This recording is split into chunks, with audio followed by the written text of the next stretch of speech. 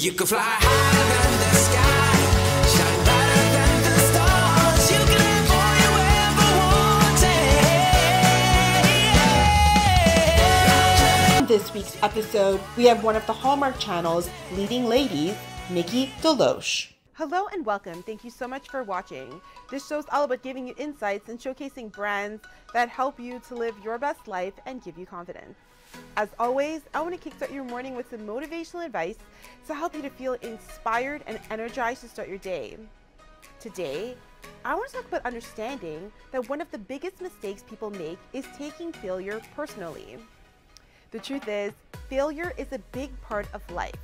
There is no one on this planet that has never failed in the course of their lifetime. Even some of the world's greatest leaders failed their way to success. The more you're able to learn from failure, get up, brush yourself off, and keep going, the faster you will be able to reach your goals. Imagine trailblazers like Elon Musk or Albert Einstein took the first no they received. If they did, we wouldn't know their names today or benefit from their knowledge and accomplishments. Successful people use failure as motivation and fuel to try again and become better than they were yesterday. If we won all the time and never lost or failed at anything, what excitement would we feel when we finally accomplished something great? The reality is, only when we know what failure feels like can we relish in our triumphs. As Dennis Waitley quotes, "Failure should be our teacher, not our undertaker. Failure is delay, not defeat. It is a temporary detour, not a dead end. Failure is something we can avoid only by saying nothing, doing nothing, and being nothing." Stay tuned. Coming up after the break, you actually have another series coming out, The Curious Caterer. So let's talk about that and your role and what fans can expect. Absolutely. It's super fun. It's based on a series of books called the Goldie Berry Mysteries. And I'm doing it with Andrew Walker, who's, like my brother. We love working together. It's so effortless. And I think it's such a gift whenever you don't have to worry about all the other stuff. I know he's going to show up and do his job. And he also is the same way that I am with the crew. He makes sure that everybody knows that they're important and they matter. Wardrobe provided by H&M. Next up on the show, we have American actress Nikki DeLoach, known as one of Hallmark Channel's leading ladies and a fan favorite amongst viewers. She will be starring in The Curious Caterer, Dying for Chocolate, set to premiere on Hallmark Movies and Mysteries, April 10th. Nikki, thank you so much for being on the show today. How are you doing? I am doing great. I've had a lovely morning. I just got back from a 90s convention, which was really fun. Was able to reconnect with people that grew up in the industry.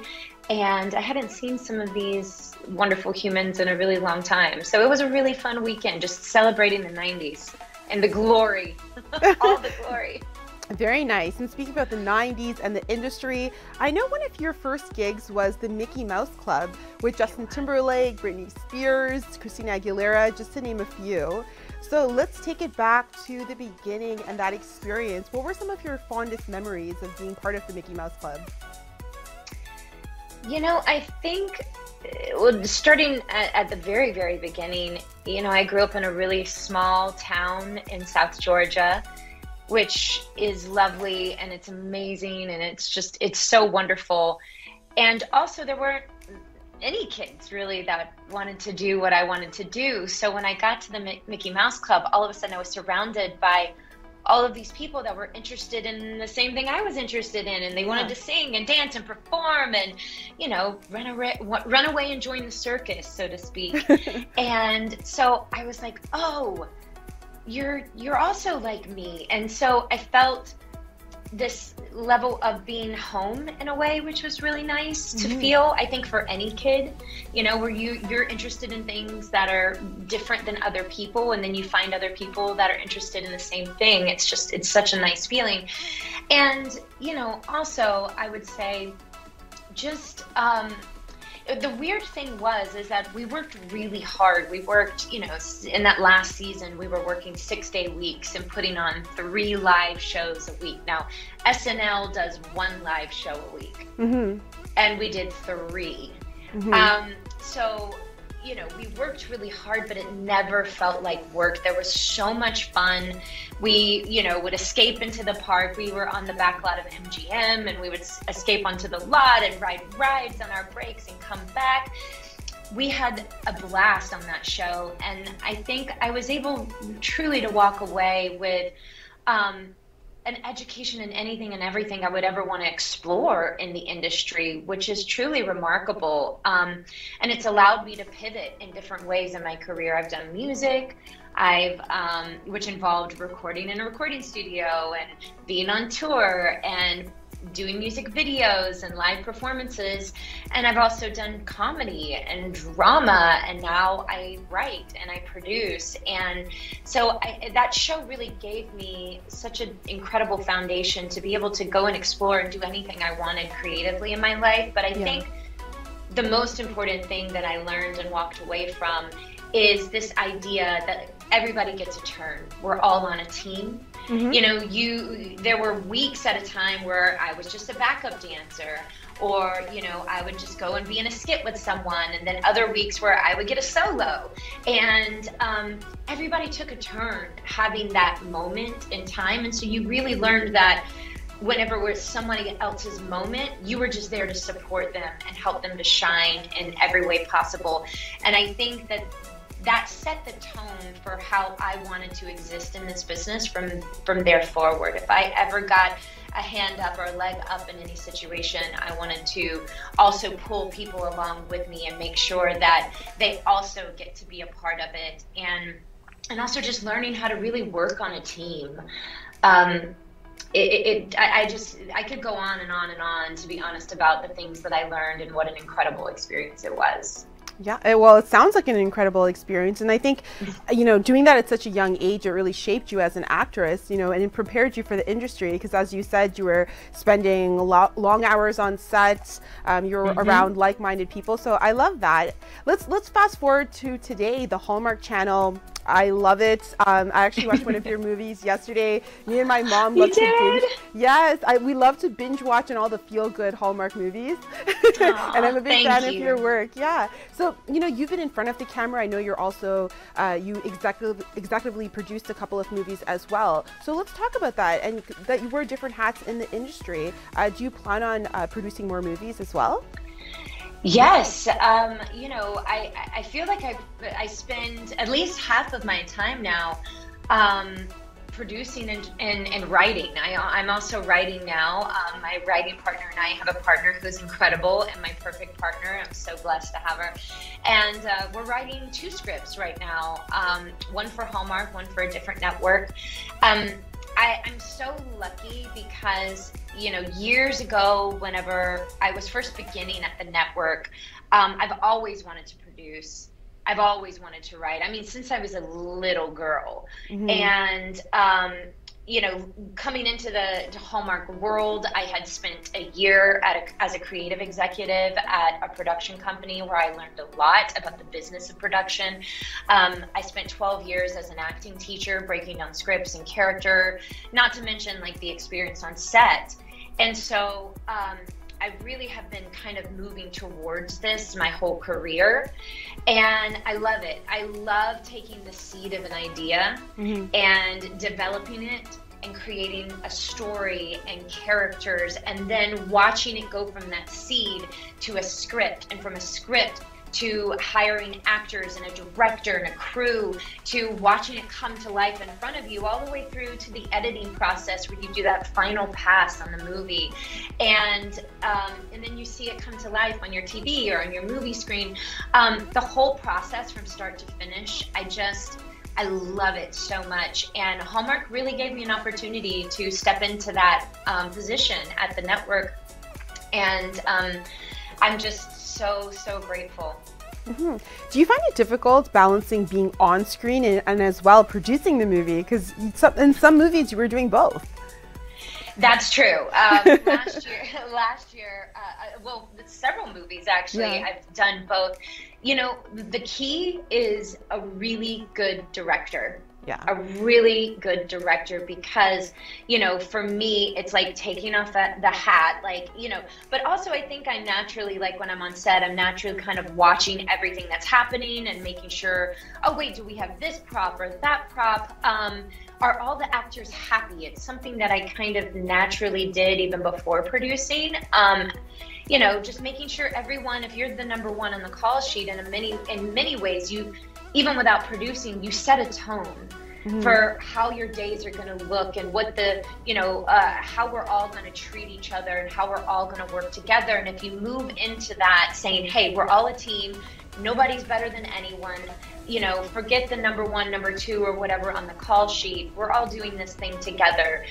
I think if you just set that tone all the way through, it really allows you to take that producing hat off at times, especially when you have an amazing director, and just be an actor for that moment, right? Until you have to, you know, put the producing hat back on and put out a fire. Yeah, I think it's just really about knowing that at the end of the day, you know, you're responsible for making sure that you make your day. Yeah. You're part of the team of people that are responsible for that, and that just requires, like, you know, it's stamina, focus, and also, again, making sure that everyone knows that they have agency. So we all are responsible for doing these things. And I think if you set out and that's your intention on each movie, it's really easy to kind of weave in and out of all the different positions. Yeah, I love that you also, you know, you work with the team together. You're not just micromanaging, you're relying on your team. Because I guess with movies especially, or anything, you know, the teamwork makes the dream work, right? Yes, the team yes. effort. Yes, it really does. And then you also, you know, you're empowering other people to, like, do their jobs to the best of their ability. And I think everyone has a better experience overall if everyone feels that they matter as much as they do matter. That's the thing. That's one of my favorite things about this industry, or doing a movie or a TV show. Every single person's job on that set matters. And without one element of that, everything kind of suffers, right? And I think if you begin with that intention, everybody gets to have a great experience. Yeah, absolutely. And, you know, I know that you actually have another series coming out, The Curious Caterer. So let's talk about that and your role and what fans can expect. Absolutely.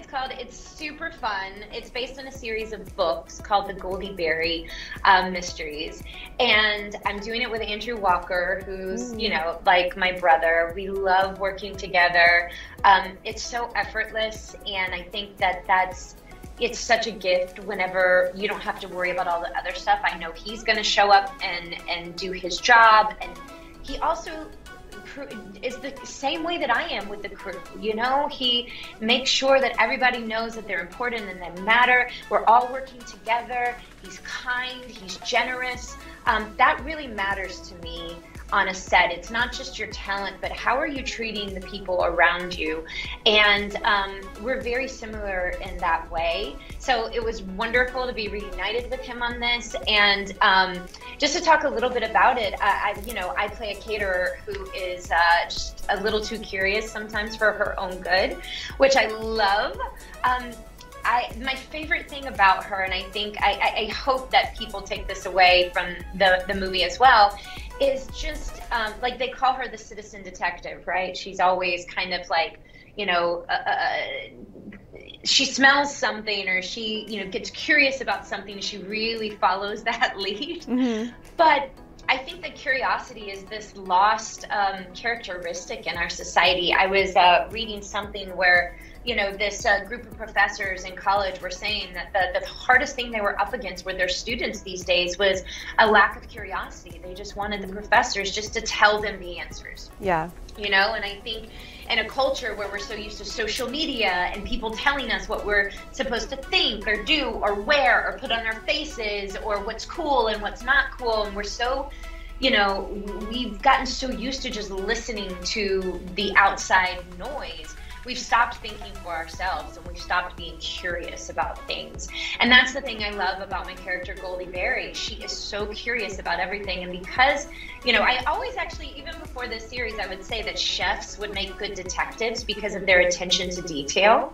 So, you know, Goldie is a natural citizen detective because, you know, as a chef, she just has such a fine-tuned attention to detail. Yes, very nice. I know it's coming out April 10th, correct? Yes, it's coming out April 10th on Hallmark Movies and Mysteries, 9/8 Central. Ooh, very excited to watch it. And by the way, you and Andrew have great on-screen chemistry. It's such a pleasure to watch you guys together. I watched The Perfect Catch yesterday. I know you produced that as well. Yeah. The Perfect Catch is one of those movies that, you know, just getting back from a convention where there were, you know, Hallmark fans there. The Perfect Catch it constantly is being brought up as, like, you know, one of everyone's favorite movies. And it's just so nice because that was also a movie where it was really a double-hander. Usually that lead role, you know, you have the majority of the film, but in that movie I was so happy because Andrew really was equally as centered in that movie as my character was. And I think it was the beginning of being able to, you know, tell equal A storylines, you know, with the male and also the female in their lives. And it was just a great movie to do. Stephen Monroe, who's a wonderful director and a dear friend, directed it. Andrew and I were reunited with our friend, my sister wife, Lisa DeRue, who's actually lives in Vancouver. She does a lot of Hallmark movies and a lot of TV and movies in general. She works constantly, and we just had a blast on it. And so we equally had as much fun on this one. And I think what audiences are going to be excited about for The Curious Caterer, especially because, you know, Andrew is such a fan favorite to all the ladies out there, is they're going to be really excited to see him in a way that they've never seen him. He's rough around the edges. He's a little, like, you know, tough and abrasive to deal with at times, where they're really used to seeing the happy-go-lucky, the guy who's wooing the woman. That's really kind of stripped away from him, and he kind of gets to dig in a little bit more.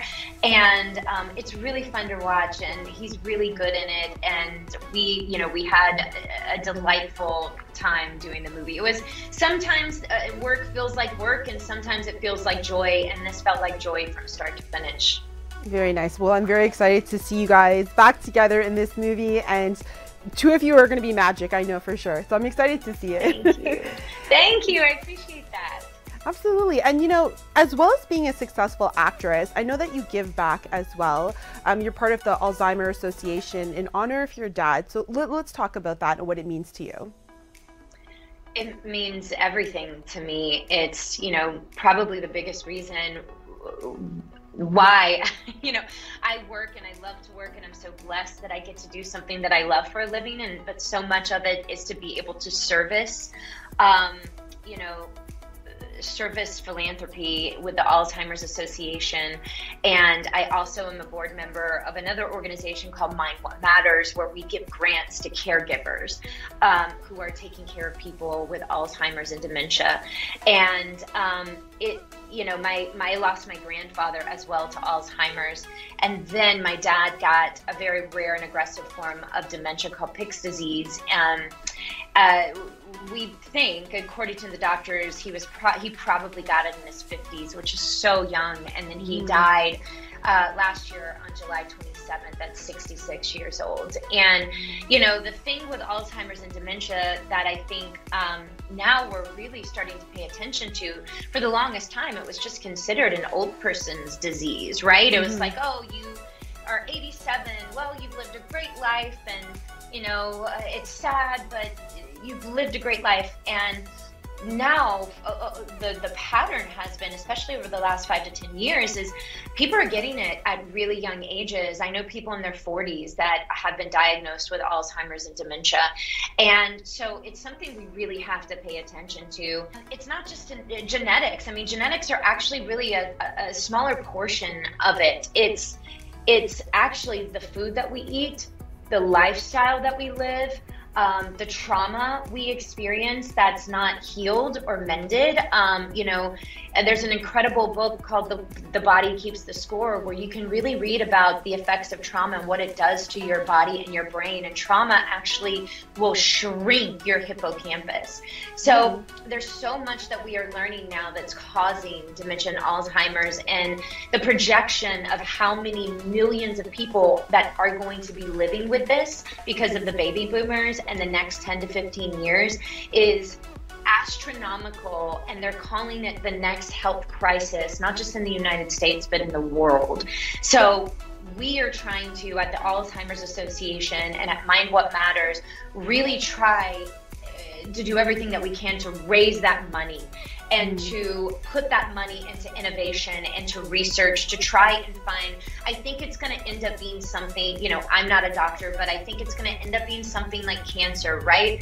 In the beginning, when cancer first started, there was no cure for cancer. And now we have, we have these medications and ways to treat cancer, and you can survive it now. In fact, a lot of people are surviving cancer, and I think it's going to become something like that.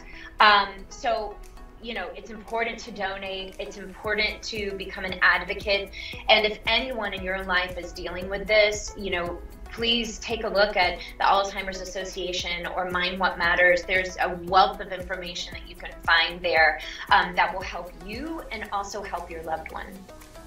Oh, very, very interesting. I'm surprised to hear that it's not just genetic, and that, No. there's a lot of different factors. I love that you're giving back and that you're part of this and being a voice for causes that matter, because it's so important to use your platform, to inspire, which you are. And, speaking about inspiration, I created this platform to inspire our audience, to uplift them, to watch a show that feels good. And, I want to ask you, what is one thing that failure has taught you in your career? And for someone watching that's going through failure and maybe discouraged by it, or, maybe feeling stuck, what advice would you give for them? I've had it's a real dance with failure. So first, I want to say that anybody out there that is really struggling with the feeling of failure, I know it so intimately. I was raised in a family where coming in second was not an option. Mm-hmm. I could play the best basketball game. I was an athlete when I was younger. I could play the best basketball game. I could have, got 20, 30 points on the board, a great defensive game, but miss one layup, and I would hear about it after the game was over. I wouldn't hear about the good stuff. I would hear about the one layup that I missed. So it really actually wired my brain in a really negative way to be able to deal with just going after something and that feeling if you didn't get first place, right? Or if you weren't perfect. Yeah. So I've had a very, interesting relationship, and to be honest, it's kind of like anything. Fear, we all don't like feeling scared, but fear can also be a great motivator. It's really about becoming in control of your emotions and in control of your feelings, because I believe that we were all given all of the emotions to feel for a reason, right? But it's up to us to move through them in a way that is healthy and positive for ourselves. So the way that I have really pivoted with failure is what ended up happening, to be perfectly honest, what ended up happening is I became a person later on in life that was terrified to try things. For example, take auditions.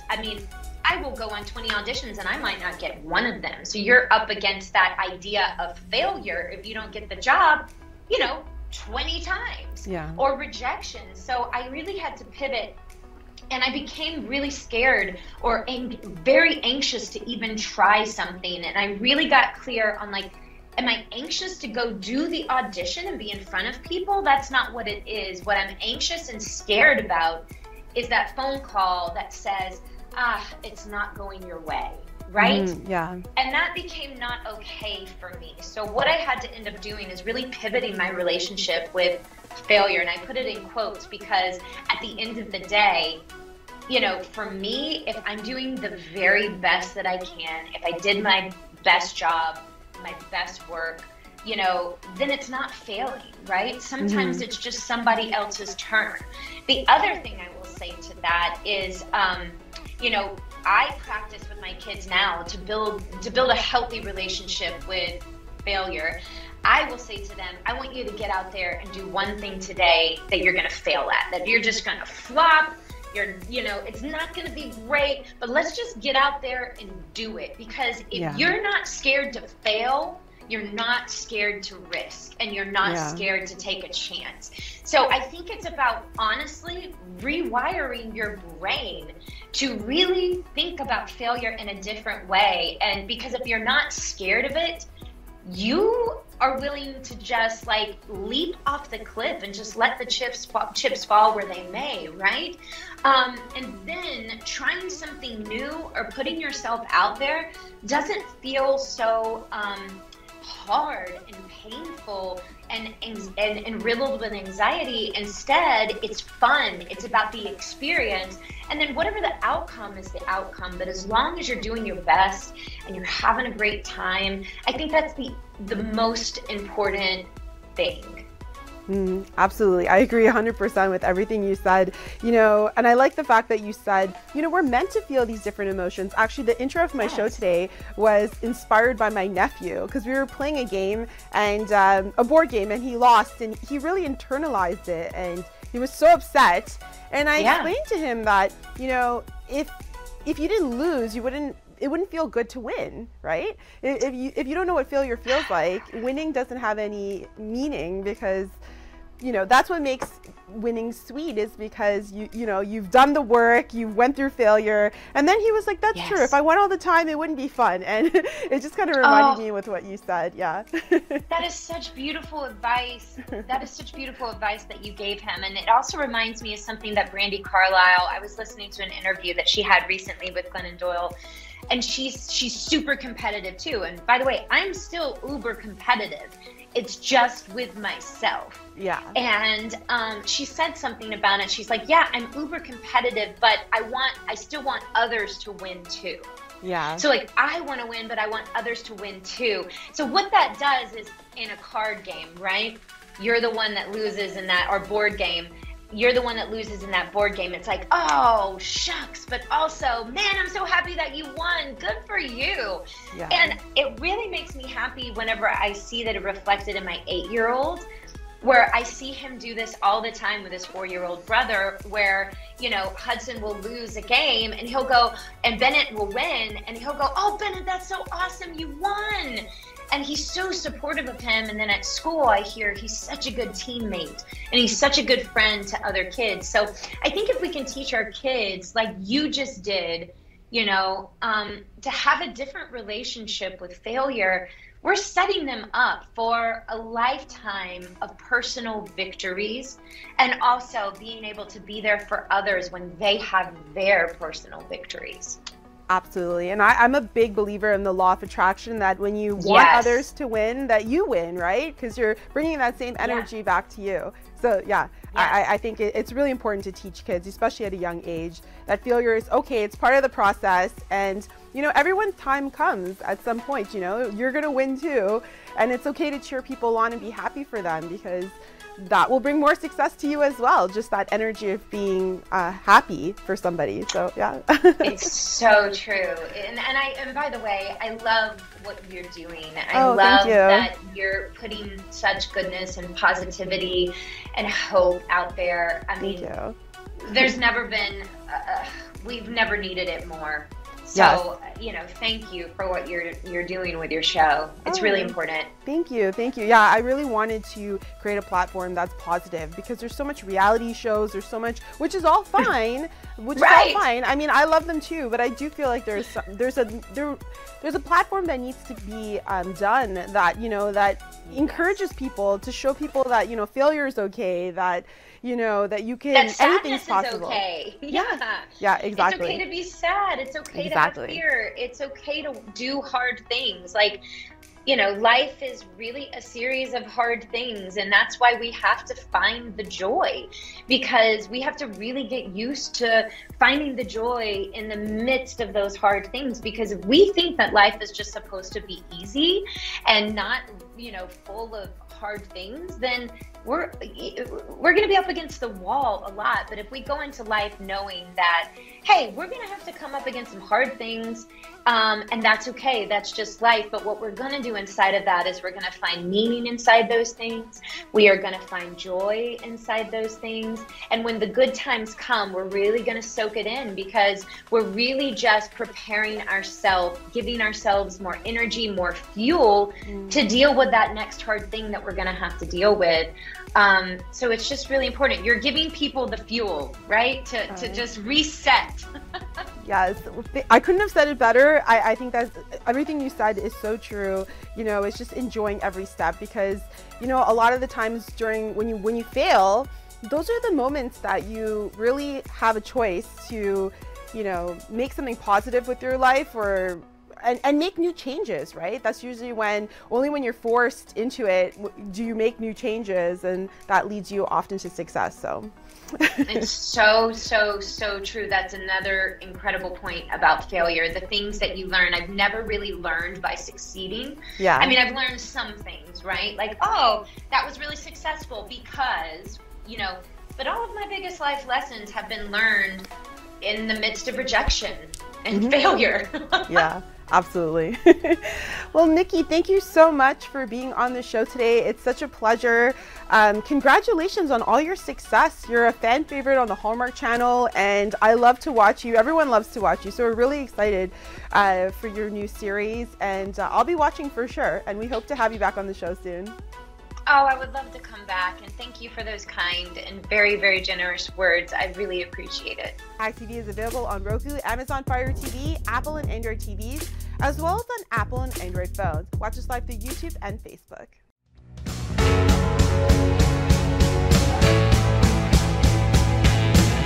You can fly higher than